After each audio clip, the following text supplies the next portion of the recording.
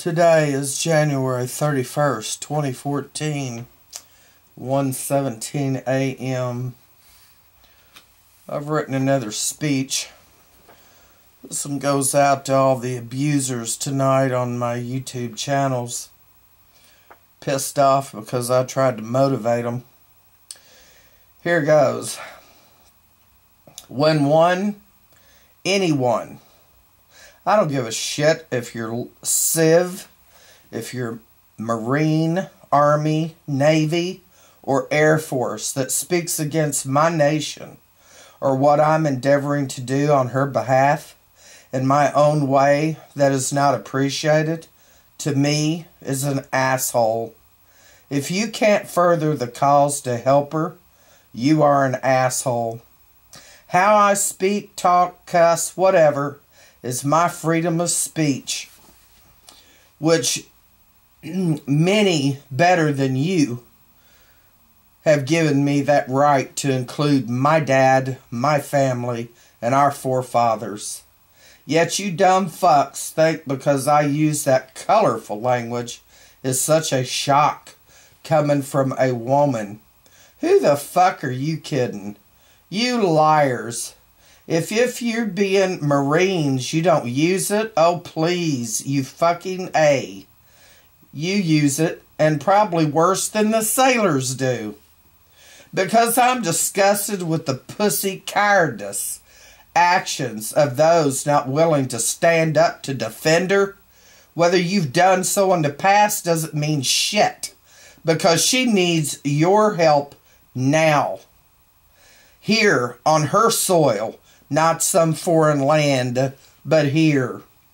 To not promote or instill actions to the populace, but rather to have your buddies defend your lack to promote her defense? It's insane. It's not about me. It's not about our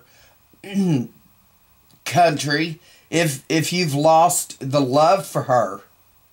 It's about our country. And if you've lost the love for her, fuck you one and all. And just because you were in the Marines, for all I know, you were a damn clerk. And it doesn't warrant any respect just because you were in the branch of the armed services for the Marines. Any fucking more than it would have been for the Army, the Air Force, and the Navy. Got it? Salute. I respect them all. I personally cry for every military person that falls for the charade of having been suckered into believing they were fighting for our country when they were fighting to preserve the corporations.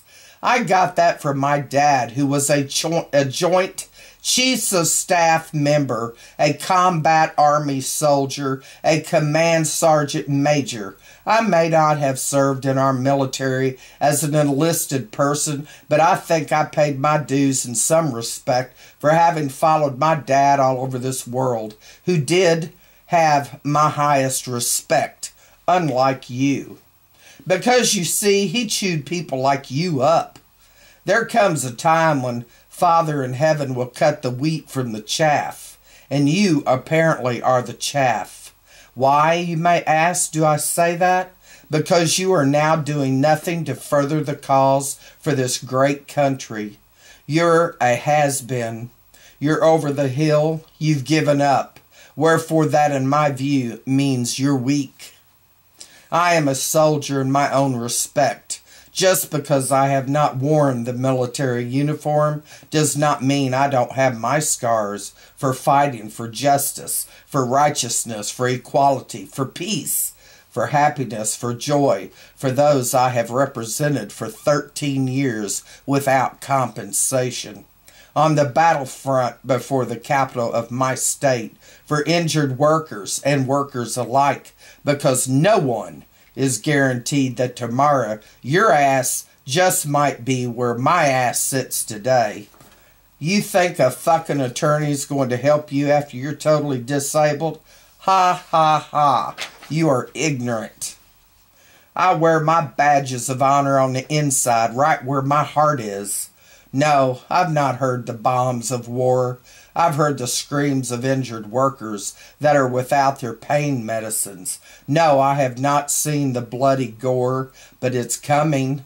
I have, however, witnessed the tears, to include those of my own, when I speak for hours over the phone with injured workers who I've talked out of blowing their heads off, encouraging them to keep up the good fight, searching for reasons for them to continue living.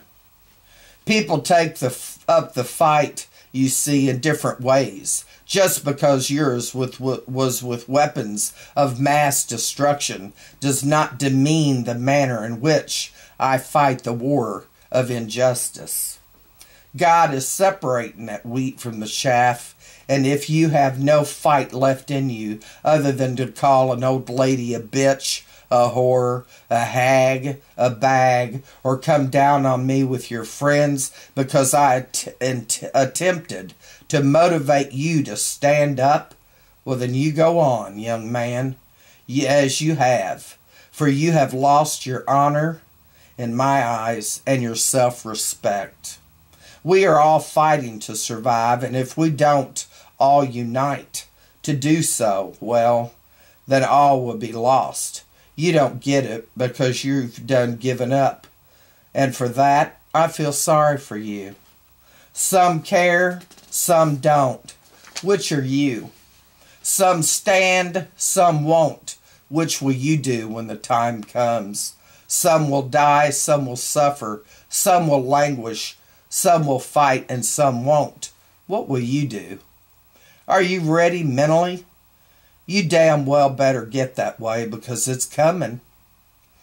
It's you or them. Which side are you on?